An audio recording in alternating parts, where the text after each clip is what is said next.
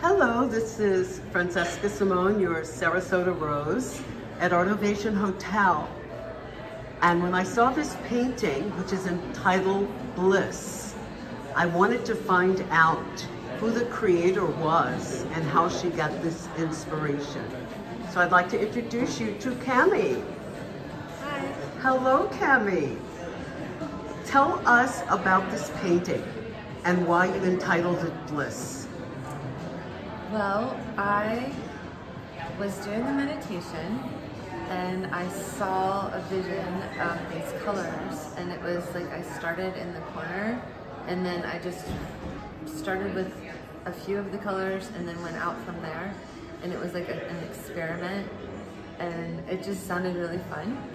So I started it and it really was. I use a lot of water in my paints, or in my paintings, and so sometimes it will look like watercolors, and then sometimes it'll look more like oils. This particular kind of paint is amazing. Now you have an unusual studio because most artists paint inside. And where did you create this painting? I take everything out to the ocean and I paint at the beach anytime I can. Not every single time, but most of the time I'll be painting at the beach. And what materials do you use? I'll use sand and salt water from the ocean in the painting. And so we literally have the ocean on this canvas. Yeah, I feel like it brings the energy of the ocean into the painting, and it also adds textures. And when did you start using this technique of painting on the ocean? Probably when I moved to North Carolina, because I was living by the ocean and I would go paint at the beach very often. Well, all of your paintings have this oceanic theme. You can see the vibrancy of the colors that are a mixture, as she said, of oil, and the parts that look like they might be watercolor is because she has splashed water on them. And this painting is the other one that really caught my eye. Kami, tell us how you created this painting. What was the inspiration for this painting? I see that wonderful star up in the corner. Yeah, this is called Go to the Source, and it's actually an interesting story. So I was staying in an Airbnb, and the guy that was running the Airbnb was married with children and hit on me.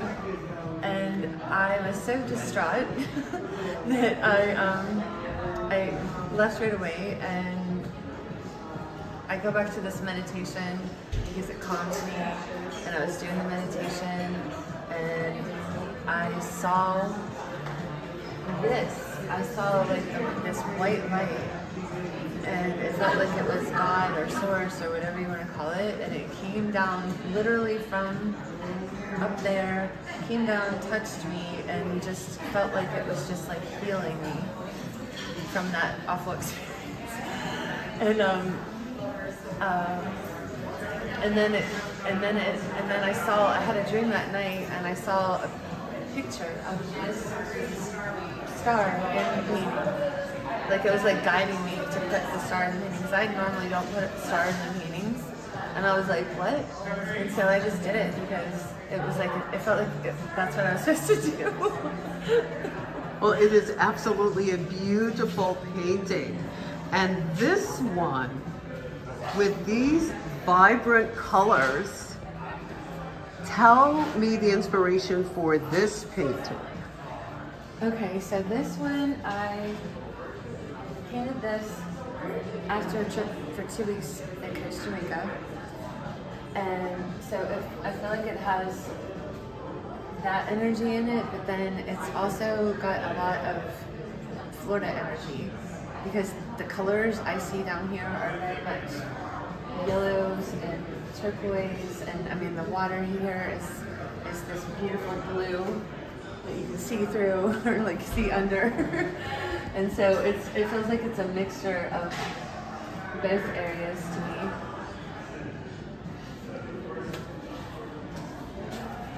So you can see that this unique that Kami has is really unusual on the canvas, but take a look at her beautiful sculptures that are here. And they vary from being textured to being very smooth. And then some of her work takes on an indigenous kind of energy. This one. So Kami, please tell us about your textured work here. Okay, this one is called Reflection, and so what I did was I took white clay and I rolled out the clay, like this is about 1, 2, 3, 4, 5, 6 pieces, and I make the base and then I make this at the same time because they have to dry at the same time. So I roll these out, I put the texture on them, I have tools that make the textures, and then I form them, and then I put this whole base together, and then I cover it up and I leave it overnight, and then I put it all together, usually within like a few days, to make sure that it's all going to be the right consistency. So how do you get the texture on these sculptures? Like this one, for instance. These are tools that I bought that I just, they're little, they look like little tiny rolling pins, and you just roll them into the clay. Now this one is very unusual because it has texture, but it looks like writing. Tell me exactly what that is. This is a love letter that is a stamp. It's a stamp that I bought, but it was a stamp of a love letter that was handwritten by someone. I don't know who. It probably was on the little, it probably is that there somewhere, but I don't remember. But it's, I pushed it into the clay, and then I just formed it. And I feel like it also looks like music because it's like, the shape of it is really interesting. And how did you get that parchment paper color? Oh, this is a special glaze that you dip it in and it looks like glass, and especially over white clay. I like white clay better because it'll show the colors better. They tend to be lighter. And this particular one is very different because it is so totally smooth. Can you turn that around so we can see the brilliance of that blue? That is so stunning. So how did you create this piece? This was actually probably the hardest one to make it so smooth like this. It's the same way that I did the other one. I just didn't do a texture. And then you have to just keep smoothing it out and smoothing it out. And I'm really picky about glaze. So I ran this through the kiln 3 times. You're not supposed to do that, but I do because I'm just very picky. And I want it to look amazing. So, I mean, I'm a painter. So like, the glaze has to be awesome, you know? Absolutely. And then you have a few pieces here that are somewhat tribal in nature. At least that's how they look. Yeah. Tell us about these peaches, and they're very textured as well. These, I etched with a tool. So I actually formed it and then took the tool and made the marks in it. And then I dip it into a glaze. It's got like a blue tint to it. But I love this because then I wipe it off, so that way it'll be like partially matte and partially shiny. So I like just things that are more unique and one of a kind. So, and how long have you been an artist, Kami? Oh my gosh, forever. I mean, I've been drawing since I was 5. Forever. Like, that's just what I do. I've always excelled in art. And did you go to art school? Mm-hmm. I went to one of the best art schools, Columbus College of Art and Design. And where is that located? In Columbus, Ohio. So I went there, and but I really got more out of traveling and then painting my experiences of travels. That is wonderful. So now tell us where people can find your work. What is your website? I'm on Etsy, and I'm on Facebook, and I'm on Instagram.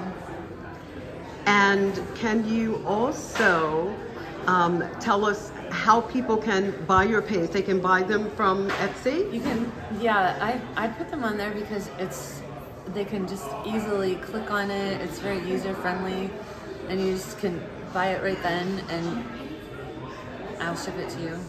And what is your Facebook name so people can find you easily, and maybe you could spell it just to make sure they get it? Good idea. Okay, so it's Kami Kinnison, KamiKinnison.